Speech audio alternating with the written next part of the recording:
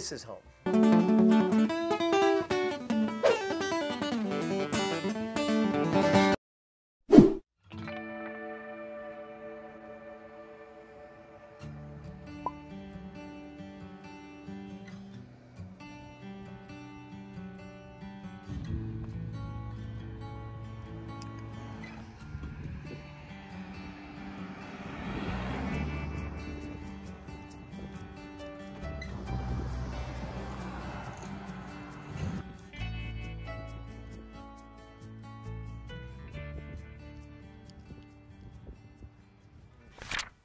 You know, when I'm here at this shop,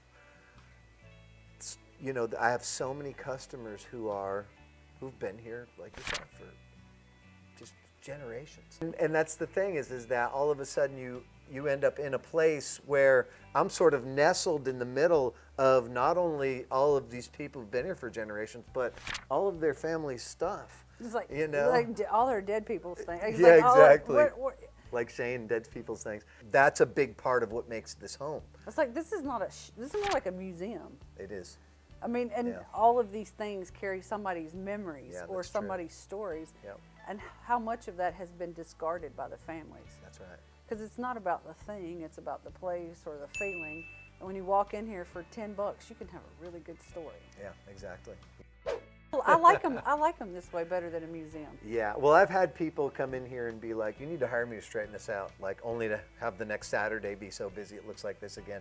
But besides that, the thing is you know, I don't clean anything. I mean, I may dust it off a little bit, but, you know, the thing is that who's got time for that? I guess I like to dig, and I would think that other people like to dig. You know? It's like digging or cultivating. Yeah. You know, like when you're a creative kind of person. It's like an episode of American Pickers when you walk in here. It's like, oh my God, you know. I will find some. I'll dig through a box and find something. I'll be like, wow, this is cool, and I put it there. You know, so it's like it's just a lot of fun. You know, we have fun with it. But you're right. It's a lot of local history. It's people's history. It's family history. Well, it's like when you go into a museum, it's pretty stuffy. It is. You know, like you can look at it and through the glass, and you Yeah. can't touch it, and it's like of great importance. Yeah. But people don't live that way. See, I mean, like, hang on just a second. Oh, crash. Never mind.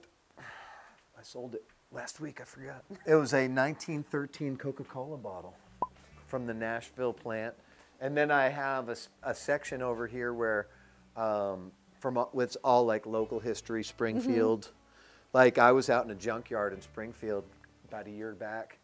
How do you know it's a junkyard, not somebody's backyard? Well, because they had shut it down about 30 years ago, and it was a junkyard, and literally the man ran it as a junkyard, and it had been shut down for like 30 years, and then the county said either open it and do business or clean it up. So the guy running the show called a bunch of us like me out there to go out there and start buying, and I ended up buying the original sign that said America's Finest Dark Fire Tobacco out of the center of Springfield. Where's it at now? God, I bought... No way. No, here's what's interesting. Okay. I bought a part of it from there, a bunch of the letters and the actual frame, and I had it sitting here forever. And a lot of people knew what it was and wanted it, but I wasn't willing to part with it.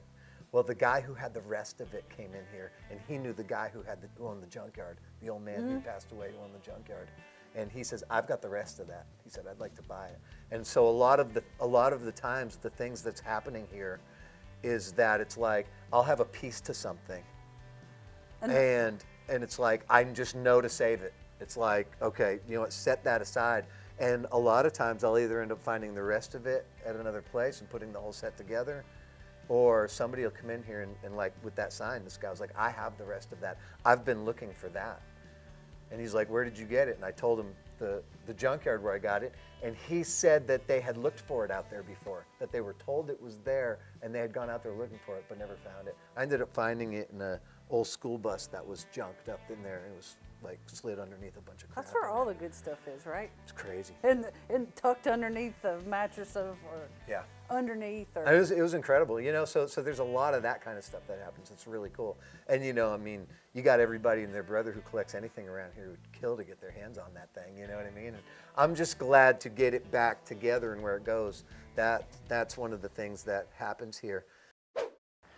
Like when I did that Nashville Star, they asked me like, "What's your ultimate vacation?" It's like to not leave the driveway for a week. Right? I was like, You I know? don't need anywhere.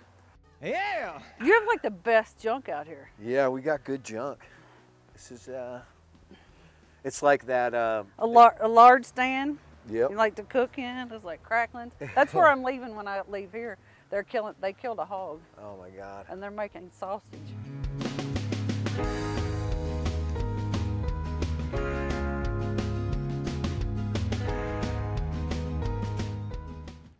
You know, people come out here, they're like, "Nice, this is awesome." I'm like, "Yep, my life's work." Like, look at all this stuff. I know when my grandmother died, they took like 3 dumpsters, and I was like, "Can I please go through there?" Oh my God, you gotta go through it. Oh, you know, the already thing did is that They're- it looks like a big pile of crap, but when you actually pull, you know what the coolest thing is? When people go around digging through everything and they make a pile that they want to buy, and all of a sudden you see their personality in that one pile of Yeah, stuff but we that they see your dug out. personality here. This is your pile. My house don't look like this. Yeah, probably because your wife's Got like, some cool stuff though. No. No, yeah, well, you know, actually, yes, but not in a bad way. The interesting thing about that is that she's in medical, so she's like science. You know, when she sees this stuff, she sees germs, dirt, and rust, and which I see too. But I mean, but she doesn't have that artistic eye. She has more of a science way of looking at things, and so you know, people are like, "Oh my God, your wife must love this," and it's like, not particularly. No, but she loves me. But when I clean it off and make it look cool, then bring it out, she's like, "Oh yeah, okay, I like that." Yeah. You know what I'm saying? So But it's got to be all like packaged up. it really But does. isn't that what you do with the song though? It you is. take all this crusty stuff and you package it up into something that's Oh, nice. wait till you that hear Rust. I wrote a song called Rust. somebody's got to be able to handle it. Ooh, there's a line in the song. There you go. All right, let's see what we got in here. This might have been your bike when you were little. Probably not. It didn't survive. It's a little dark. I remember killing it. You probably bought Yeah. gas there growing up. Absolutely. Little prayers be on your blessed friend's Christmas Day. Let's see what else we got here.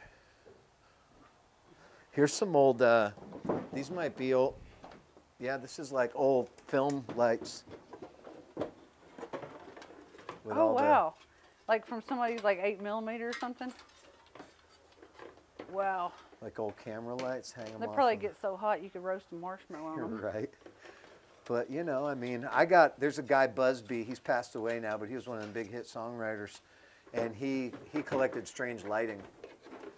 So he would come in here and like just dig and dig and dig and search for Hey, this strange is my lighting. find for the day. What's The that? ab roller. Do you Take- know I like busted my mouth Take it more with than you. You no, can it's have okay, it. I'm good.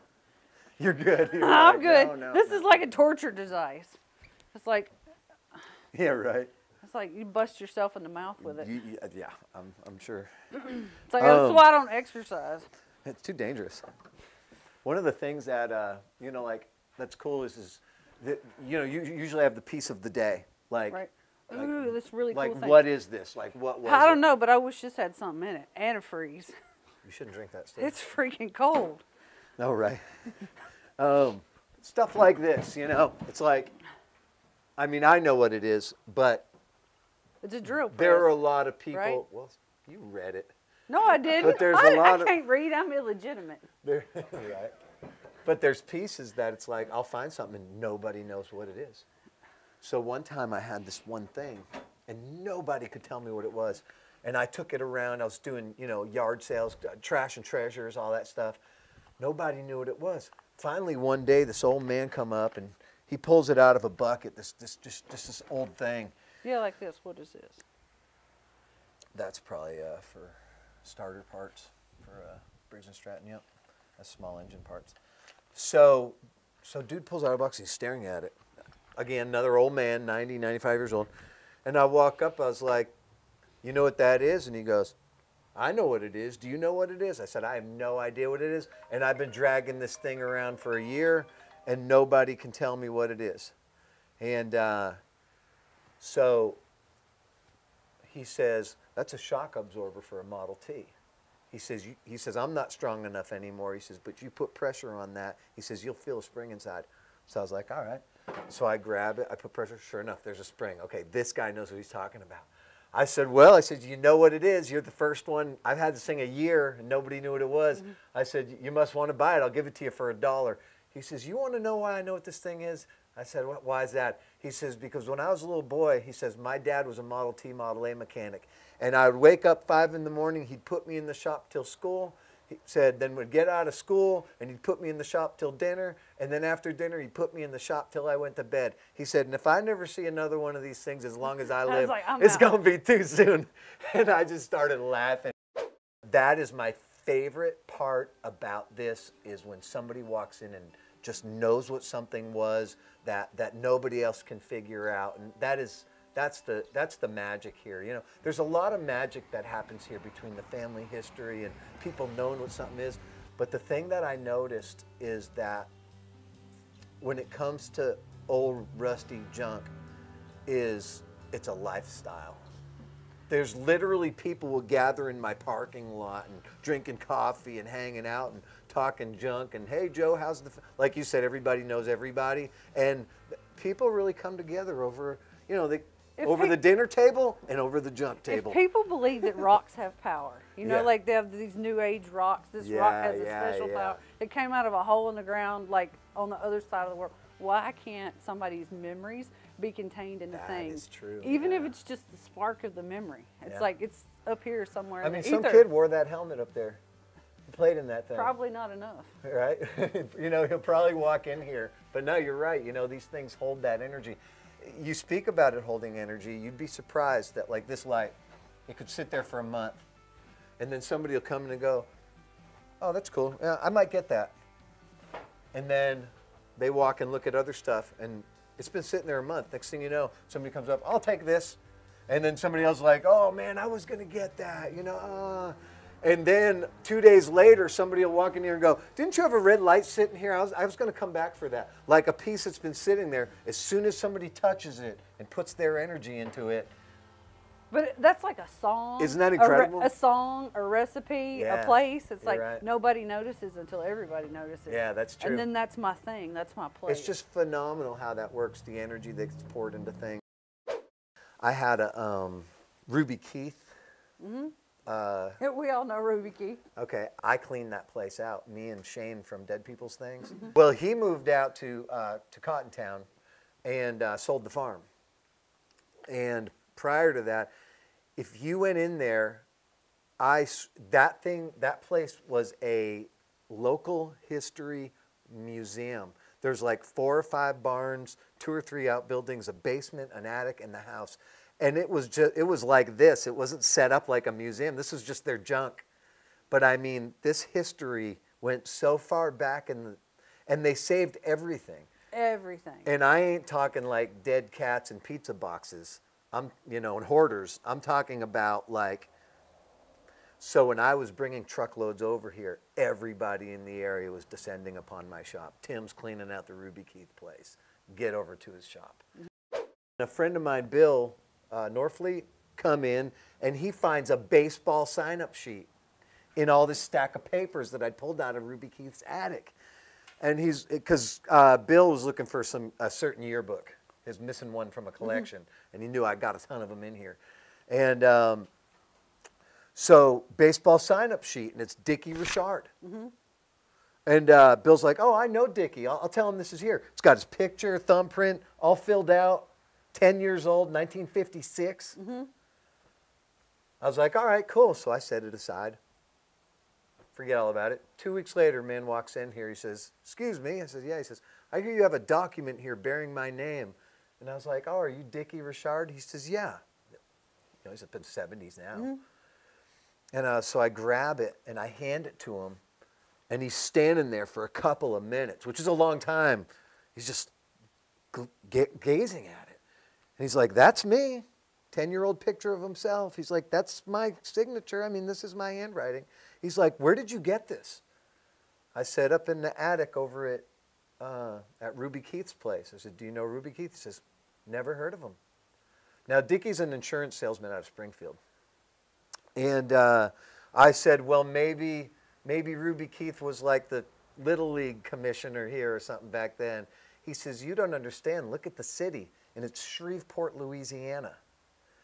And I said, you mean to tell me No way. You've never seen this in your adult life? And he's like, I probably ain't seen this since the day I turned it in. And he says, I didn't move to White House till 1989. Everything gets back to Cross Plains. It all, like, used to the city, there's a city limit sign in Cross Plains, and somebody spray painted it. It's like the town of no return. Right? I mean, his baseball sign-up sheet from 10 years old ended up here, and so he did he. ended it And here, so did he. standing here, reunited, right there. And it was just like this. At the crossroads. Like literally. you with that painting, you know what I Yeah. mean? But that happens so much here. It's a really, it's really its own thing. This building unto itself, the amount of people who walk in here and tell me the stories about them growing up, which is interesting about the Roy Acuff picture.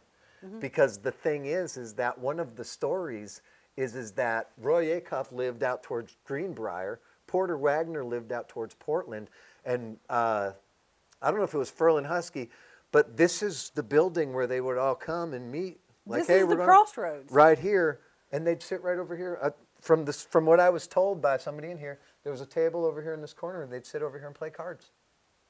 It's literally the crossroads. It's the crossroads, man. Yep. And definitely glad to be here and be a part of the history of that, you know. Someday somebody's going to be saying, remember that little old man who had that junk shop over at the crossroads? Yeah. Somebody's going to be like, that was my grandfather. You know what I mean? It's like, Hopefully they knew your grandfather before they got here. well, you know, we're going to be like, you know, you were saying earlier, you were like, well, you know, my grandfather knew their grandfather. You know, our great-grandchildren are going to be like, and my grandfather was Facebook friends with your great-grandfather. And Yeah, right. They used to Snapchat. They Yeah, never right. they never actually talked. snap face. I Yeah. don't do all that snap face. Well, Tim, thank you very much. My Nice pleasure. to meet you. Awesome, Sweet you too. Pickins, Sweet Pickins. White House, Tennessee. White House, Tennessee.